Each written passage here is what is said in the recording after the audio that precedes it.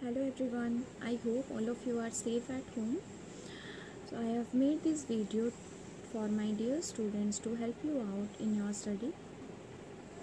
So today I am going to explain the first chapter of geography, the earth in the solar system.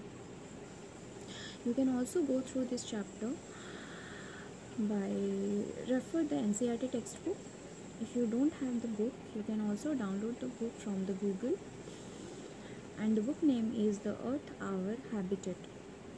So before I start the chapter, let me ask you one question. Why should we know more about this chapter?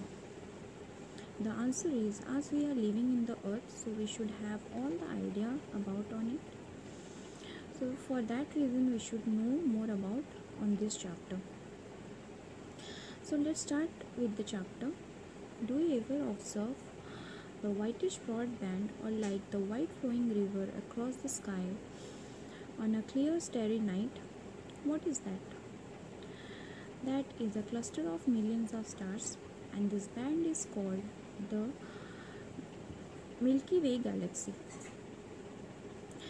So you must have heard in the ancient times this Milky Way galaxy is called Akashganga, and that is also known that river of flowing lights on the sky.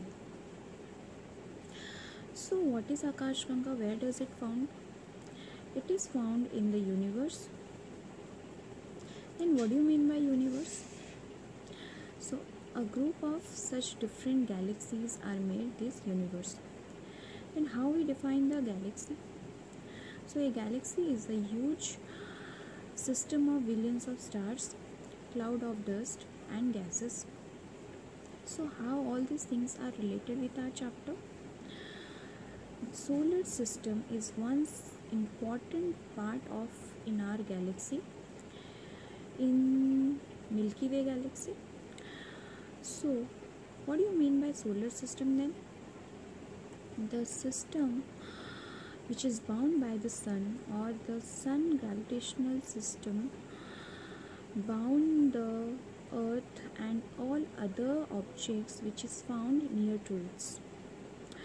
Sol in Roman mythology, which means the sun god, and the system means related to the sun, or we can say the family of the sun. Otherwise, the sun, moon, the planets, other planets, and asteroid, meteoroid, satellites, stars, this all forms together the solar system. The sun, moon, planets, satellite, these all are stars, these all are also called the celestial bodies. So let's start with the most important object of the solar system, which is sun. So sun is known as the head of the solar family. It provides the pulling force which bound the solar system. The sun is only ultimate source of heat and light to the solar family. Sun is also called a star. So my question for you, despite being a nearest stars, why the sun heat we didn't feel that much to the earth? What is the reason? The reason is the distance of the sun from the earth, and the distance is 150 million kilometers away from the earth. For that reason we didn't feel that much heat on the earth. Then move towards the next important object of which is found in our solar system, that is stars. You must have noticed in the sky at the night time some sparkling shining dots which shines like diamonds are present in the sky. What are they? They are called stars. So they are made of hot gases and they have their own heat and light. So let's talk about some of the important stars. So have you observed that group of stars, they made the different patterns in the sky at the night time? What are they? So they formed, or the group of stars made the different patterns in the sky, that is called the constellation.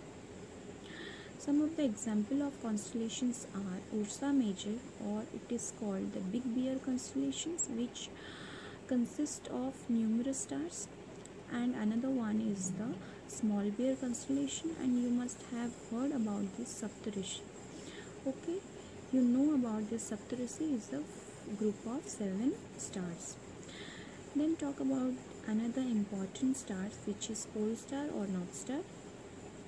Let me tell you one important thing about this pole star. In ancient times, people used to find their path at the night time by following this pole star. Why? What is the reason? How the pole star helpful to the human being? Because this pole star never changed its direction. It always found at the north direction in the sky. So for that reason, it helpful to the human being in ancient times. And this pole star is more shiniest star among all the stars, so it is easily recognizable by the people at the ancient times, where the people, they do not have the watch to see, or they do not have the light facilities to go from one place to another place, so they can't see the path. So for that reason, they are taking help of the pole stars, which always found in the north direction, and it will be helpful to know their direction. Okay, which direction they want to go.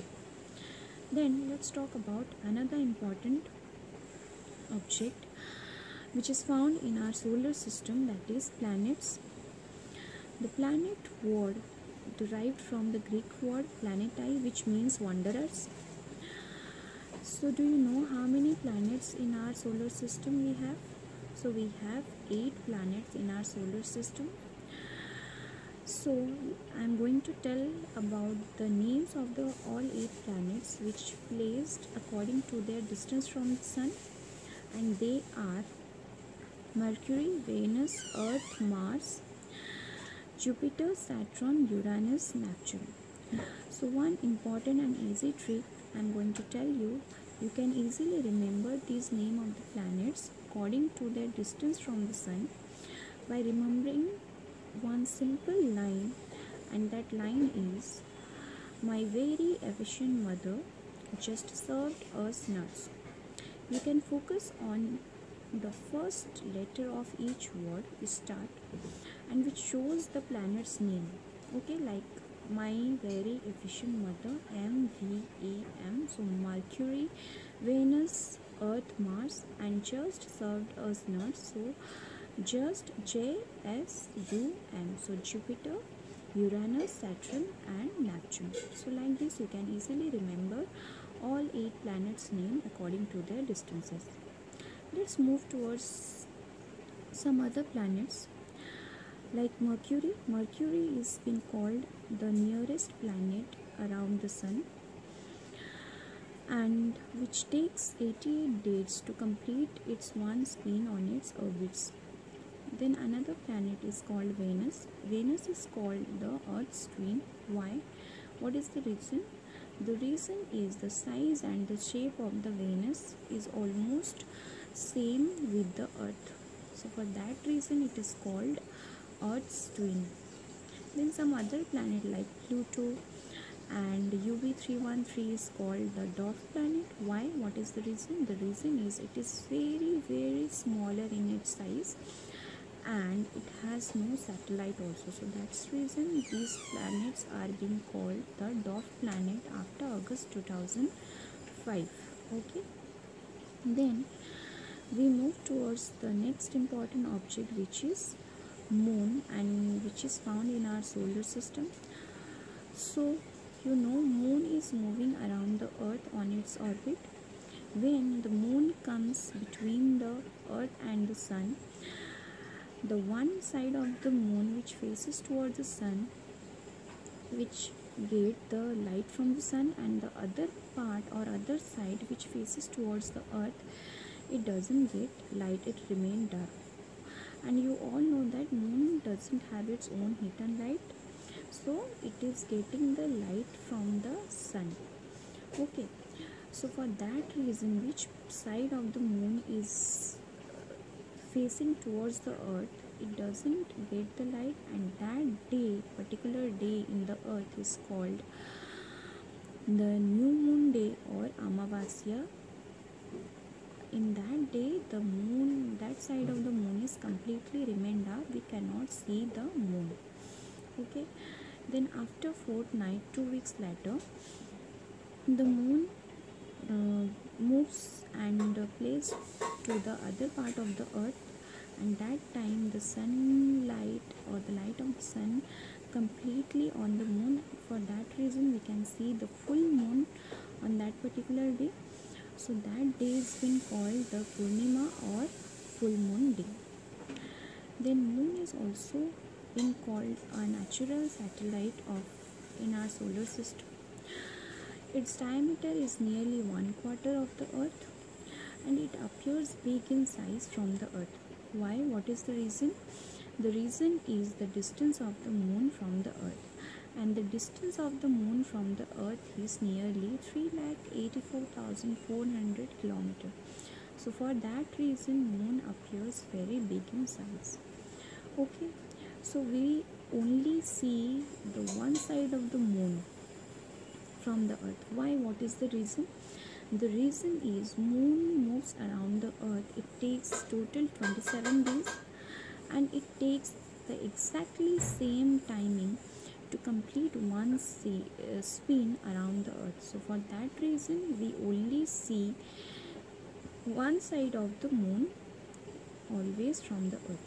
Okay, and the life of the moon on the earth, life of the people in the moon surface is not possible.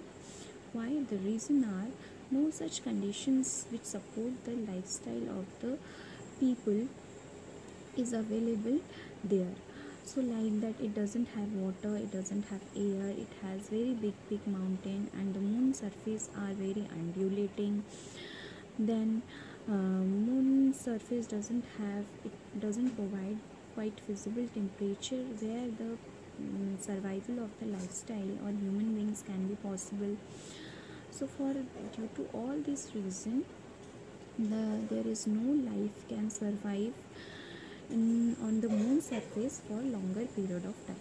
Okay, then at last but not the least, another important object which is found on the solar system are asteroid, meteoroids.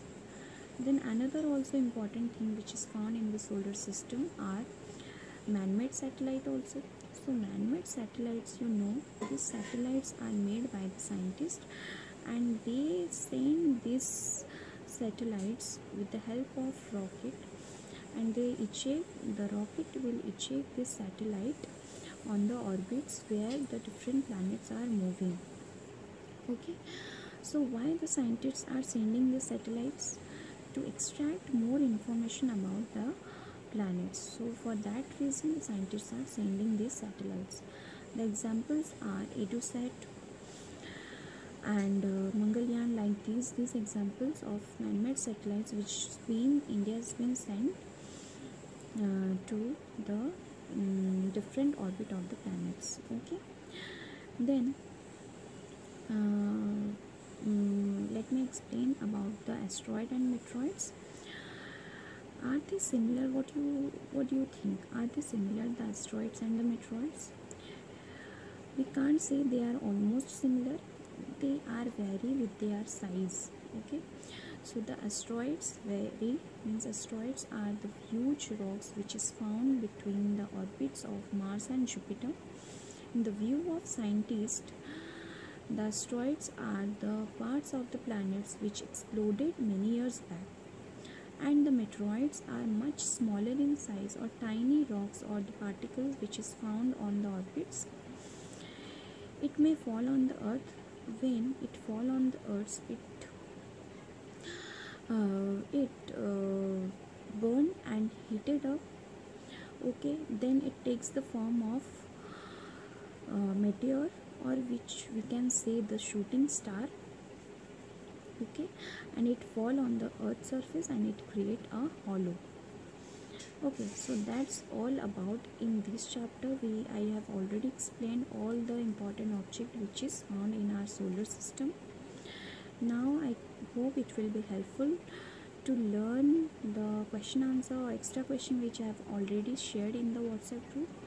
Now you can easily remember this chapter question answer by referring this video. So thank you. Have a good day ahead.